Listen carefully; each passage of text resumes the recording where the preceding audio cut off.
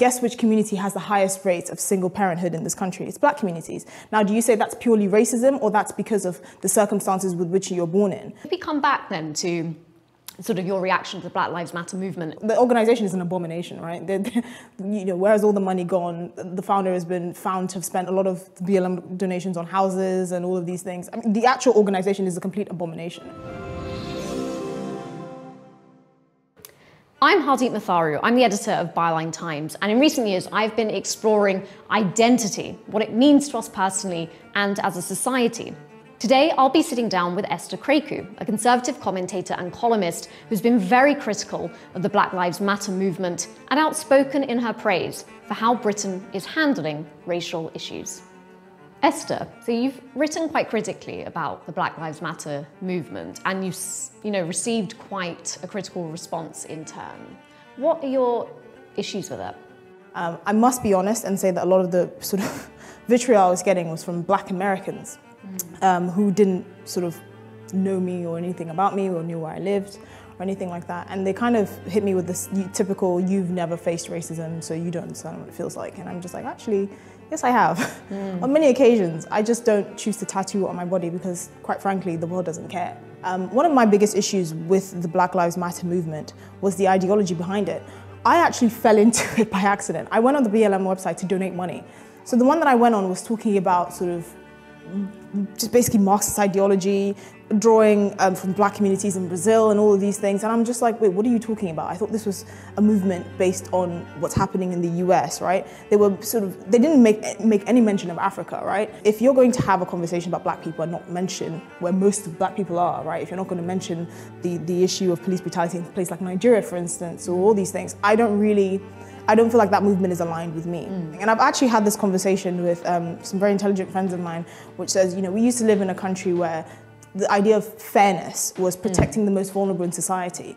That starts with law and order, right? But then you have, like for instance, one of the grooming gang leaders was actually known to, was a welfare counsellor in northern Manchester, I think.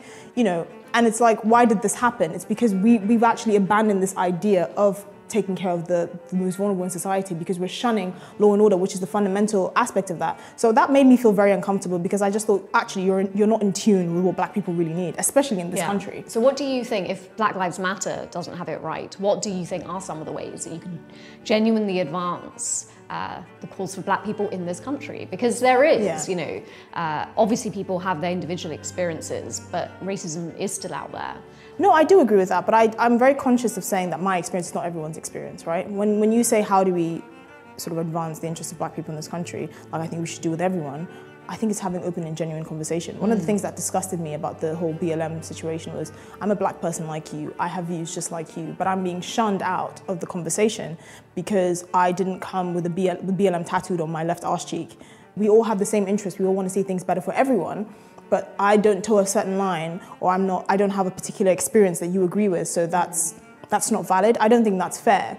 I've often said that a lot of sort of the issues with social mobility and class issues in this country and poverty in this country has to do with class, just as much as it has to do with how you're born, basically. I don't think it's purely down to racism in the same way that you would have in somewhere like southern US, for instance. If you grow up in this country with in a single parent household, your chances of growing up in child poverty shoots up from 3 in 10 to 1 in 2. Right? Guess which community has the highest rates of single parenthood in this country? It's black communities. Now, do you say that's purely racism, or that's because of the circumstances with which you're born in?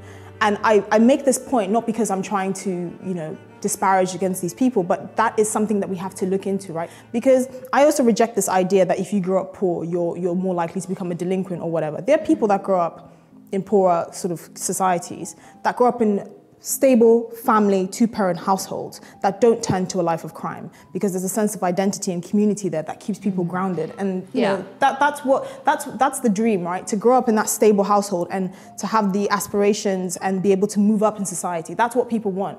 The level of attainment in Indian communities in higher education, for instance, far outweighs even white British people. And these are things that I often say we should look to other communities within this country as to emulate certain aspects of the things that they're doing right.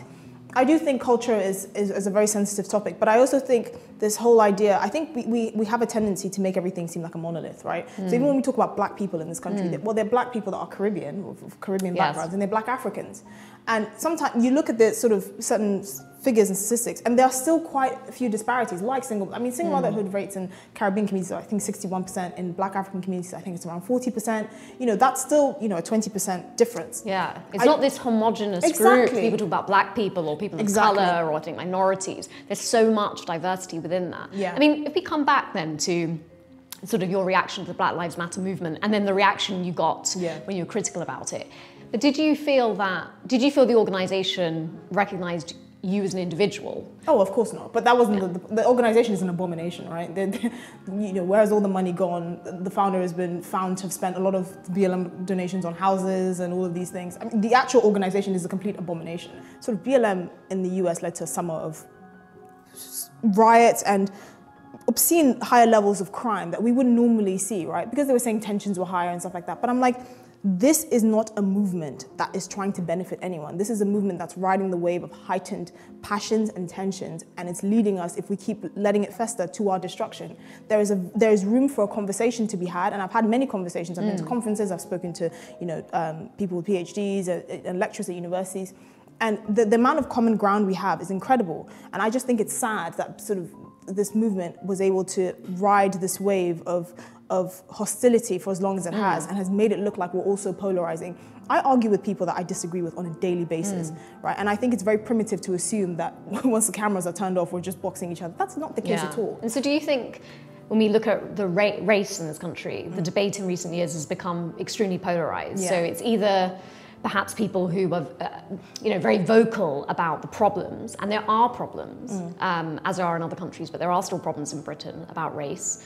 And I think that's the thing, focusing on individual experiences, I think I have a bit of a problem with, just because we all have individual experiences. Which ones do you focus on more? I do think that the idea of painting a rosy picture is very sinister, and I've seen elements of that in the media. But I think the issue is, are we talking about structural racism or racists within the country? I do think they're racist in this country, which I've experienced, my family's experienced, but I don't think this country is systemically racist. But I also find it very disingenuous to people that speak about these issues when, you know, the CCP made one of the, I think, you know, the Star Wars release in China that they airbrushed the black actor out of. That is horrific. That's heinous. Look at the number of black African players that go and play in Russia or or in China that face racism. Look at sort of how Africans were treated when the COVID-19 pandemic first hit in China, and they were being blamed for the spread of the virus. I actually saw that firsthand, and I've seen messages and people that were deported for speaking out on WhatsApp groups and all of that. You know, for me, that is, I feel like, the heart of the issue, right? They're placed in the world that are so blatantly racist. It's not even funny, right? But we don't have those conversations, but we're talking about stuff like, oh, let's paint the UK as a systemically racist country because this, that, and the other, when there are actually genuine conversations that can be had where you can look at other causes that don't have to do with this narrative around just systemic racism. I think it's lazy. It's lazy, the polarization right? is lazy. It's lazy. At least have a conversation about it. I guess it's the complexity of everyone, whether it's individual experiences or communities' experiences, is, you know, elements of, as we're talking about, you know, racism, racist in this country, maybe some systemic barriers too, and some really good experiences. It was really interesting. Just before you go, Byline TV started about 2 years ago to have the conversations that we aren't seeing elsewhere in the mainstream press, and to investigate the stories that the established media don't want to touch. Now, we're a small but dedicated team. You know, we do it all on a shoestring, but we really do love bringing you the content that we do, whether that's our live shows, it's our short form documentaries, or going behind the scenes with our Q&As and learning more from our producers about how you actually run a TV channel. So if you do like what we do, it's really easy to support our work. Please just head over to byline.tv/join. Hit the join button, become a member, and join us here in the Byline TV community. We can change the media. It's in our hands.